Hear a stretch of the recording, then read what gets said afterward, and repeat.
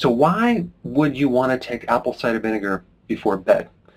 Well, there's many reasons. I'm going to talk about the blood sugar reason.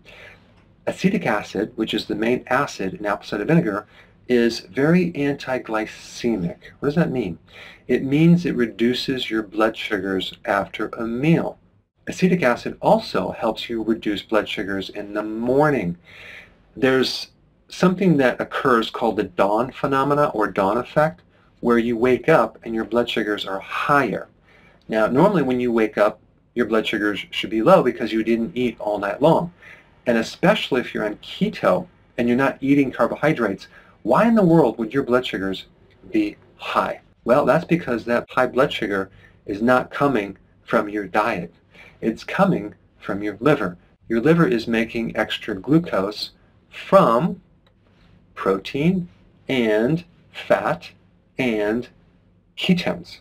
Okay? That's called gluconeogenesis, the formation of new sugar from non-carbohydrate sources.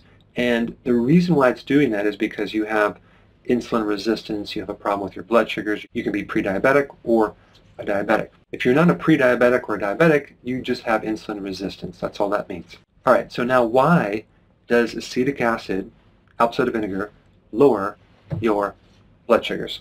Well, number one, it blocks the enzymes to break down starches. So if you're not breaking down the starches can go through you and not get absorbed.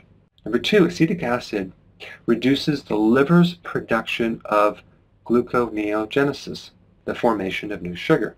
And this is very important if you're a diabetic. You should be taking apple cider vinegar before bed.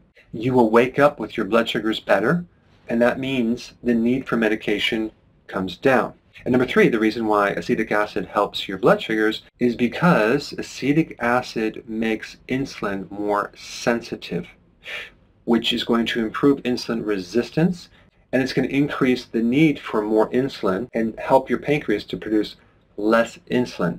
So it's going to help hyperglycemia as well as hypoglycemia. So if you have hyperglycemia or low blood sugar, definitely start taking apple cider vinegar before bed and even after meals. I would recommend 2 tablespoons in a glass of water.